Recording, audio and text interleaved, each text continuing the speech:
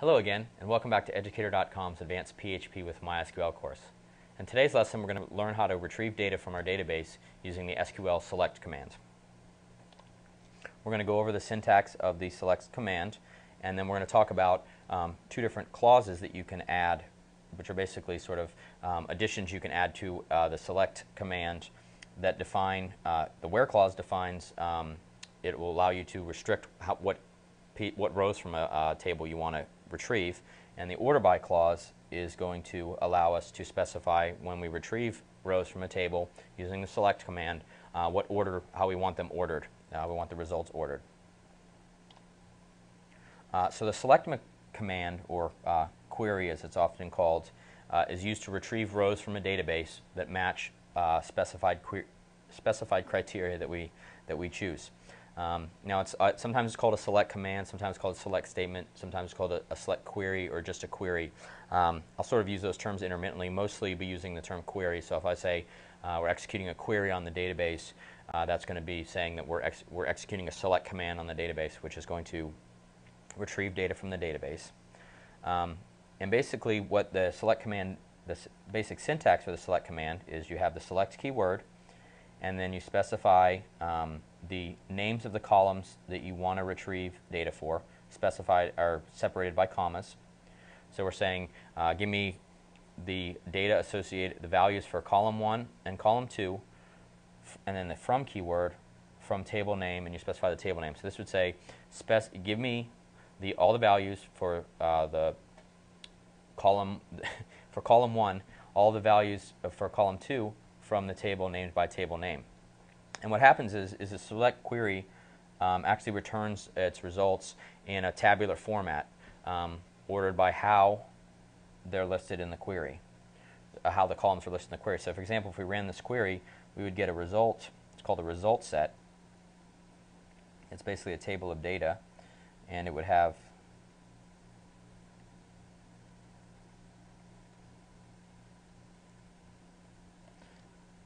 two columns in it, because we specified two columns that we want to retrieve data for, and then would have the values of each row in this in the table name. So if we have a table called, in this case, table name, this query would retrieve the values for the column 1 name column and the column 2 name column for every row in table name table, and it would list them in a tabular format. The order in which these columns are going to appear is the order when we specify them here. If we'd switch it around, then these would be reversed in the result set. And again, the term result set is used to refer to basically the table of data that is returned when you execute a select query.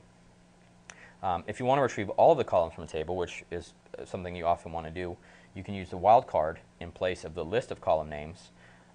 So we could type a query, and this is something that we talked about in the homework example for the last lesson, and we used when inserting items into the database to verify that they were inserted, which we didn't go over, but we said select star from items, and basically what that's saying is give me all of the columns, the values for all the columns for all the rows in the items table. And what it's going to do is it's going to return a table like this, a result set that's going to have values for all the different rows in the table, for all of the columns for all the different rows in the table. The thing to note is that the order of these columns in the result set are going to be ordered by how the table is defined. So for example, when we did an insert statement where we just specified values and didn't specify column names, we had to specify those values in the order in which the columns were defined for that particular table. That's how this select star statement is going to work as well. It's going to return the data and have the columns ordered by how they were defined in the table definition. So if we actually go and let's log into our MySQL server as a PHP user. So I'm going to run the MySQL monitor program. I'm going to go ahead and have us so that we're already using the advanced PHP database.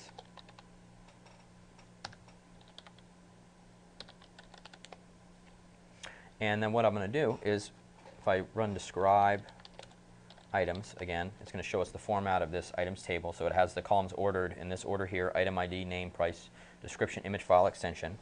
I'm going to run a select query that's going to retrieve all of the information from the table, but I'm going to do it by specifying each of the column names individually.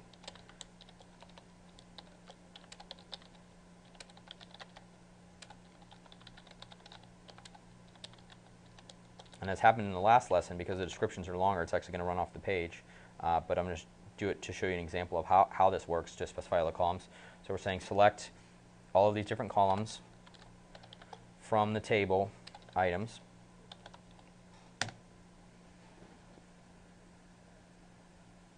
Oops, looks like I had an error in my statement. And you can see here it kind of runs off the page, but it returns all of the different columns that we're looking for. You can see one thing to note is it also gives you, it says 6 rows in set, which means that there were 6 rows that were returned by this query. The same way we could run the same exact query in a similar format by using the star. Say select star from items, and we're going to get the exact same results.